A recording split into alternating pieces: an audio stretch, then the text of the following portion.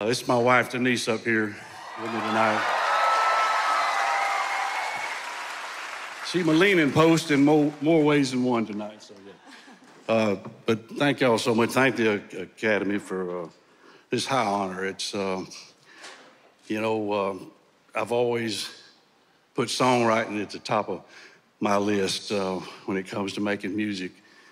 I realized a long time ago that life gives you a lot of ingredients for songwriting, and that's typically makes the best songs. And I've been fortunate to pull a lot of stuff out of my life and turn them into music over the years, and that's been my biggest pride as an artist, is to write a song and have people enjoy it and be touched by it or moved by it or help them through a hard time or enjoy a good time. And so I'm so proud of the songwriting part of this, and I just appreciate the opportunity to share all my music with all y'all for so many years. Thank you.